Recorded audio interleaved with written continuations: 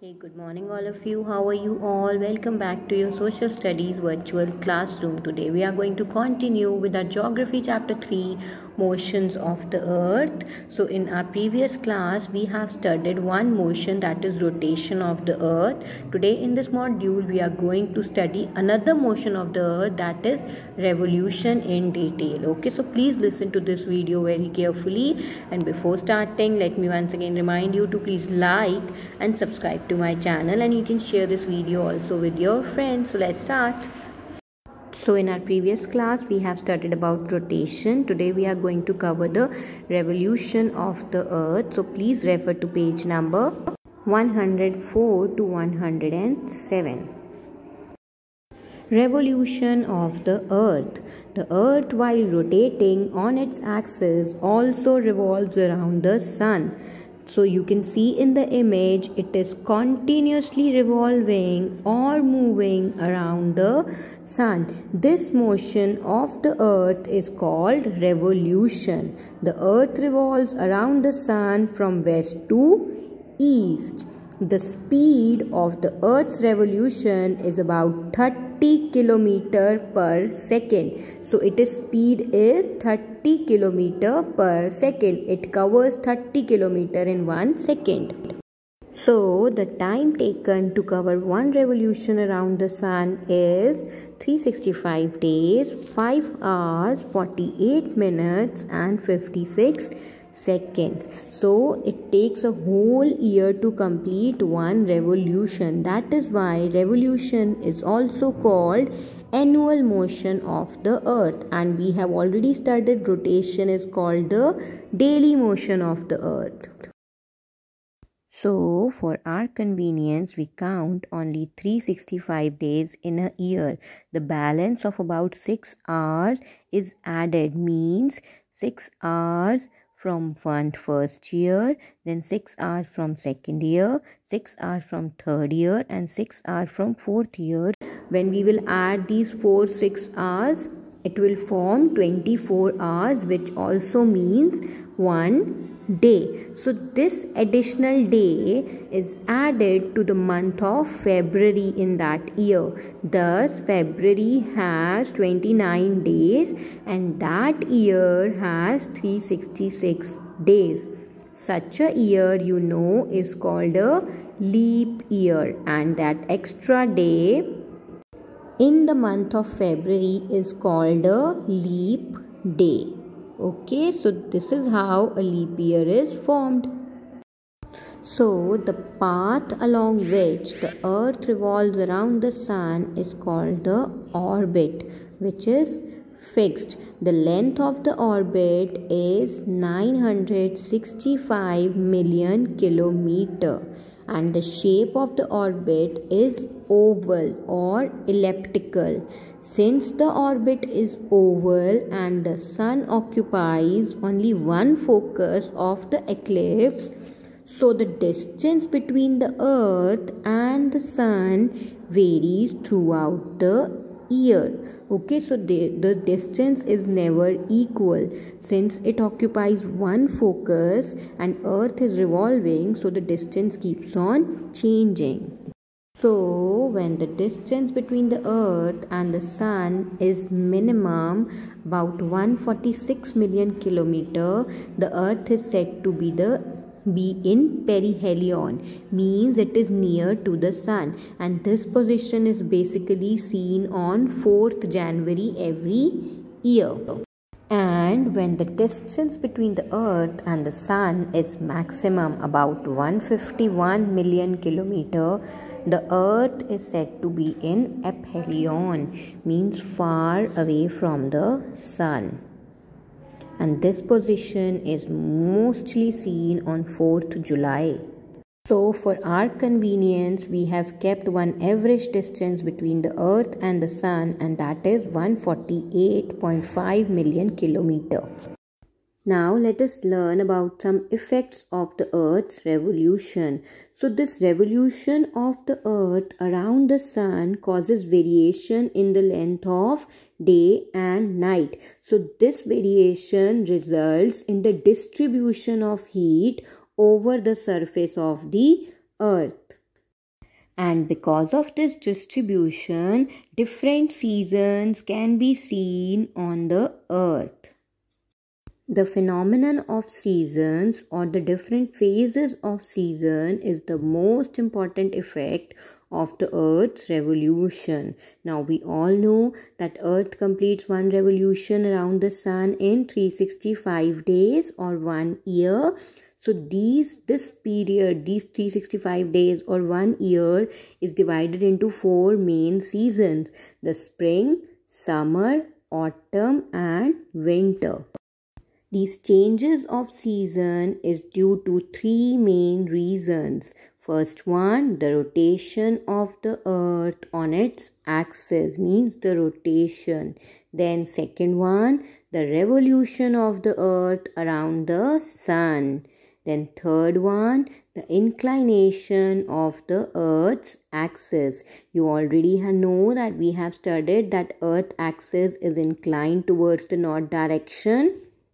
So these are the 3 main reasons behind the change of seasons. Now in this image you can see the movement of the earth around the sun, and you can see the 4 positions are given. Position 1, 2, 3 and 4.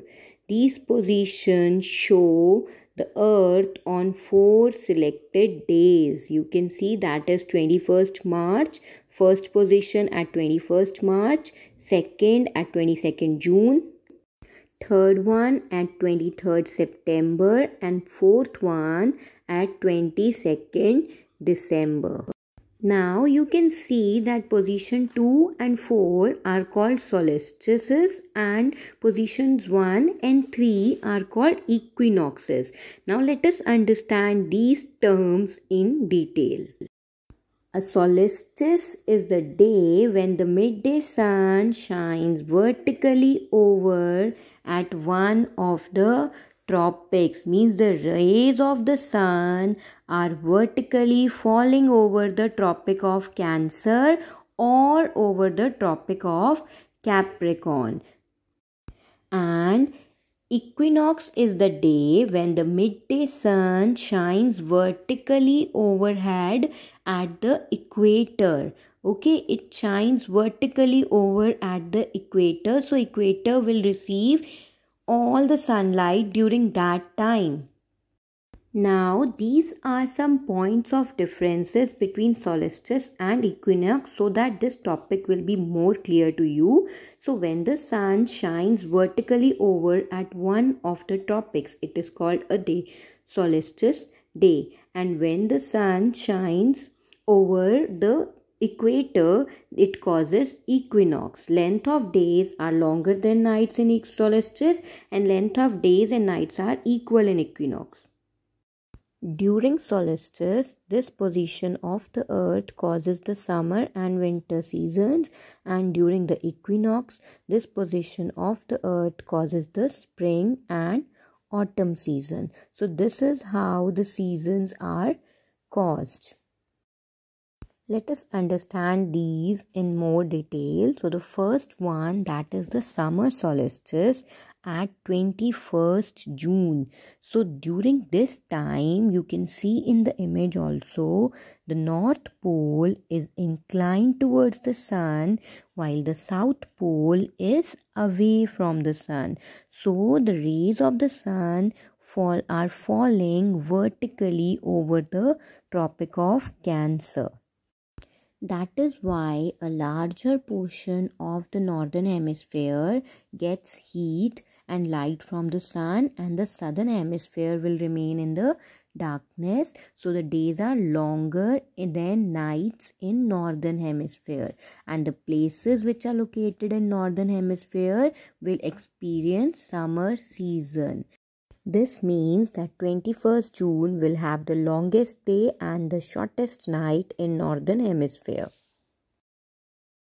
Next one is the winter solstice on 22nd December.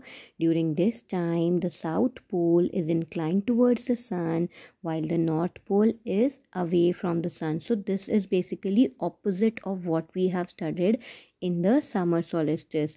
Here the rays are falling on the Tropic of Capricorn. So a large portion of southern hemisphere is receiving heat and light from the sun at this time. So the days are longer than nights in southern hemisphere. Places in southern hemisphere will experience summer season, and 22nd December will have the longest day and the shortest night in southern hemisphere. So at the time, these evidences or these characteristics are totally opposite from what we have studied in summer solstice. Now the spring and autumn equinoxes.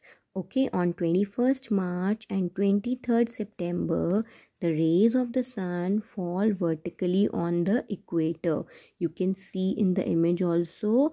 So the North Pole and South Pole both lie at the equal distance from the sun. So days and nights are equal, of equal duration, okay, throughout the world, and the temperature is neither very hot nor very cold in both the hemispheres.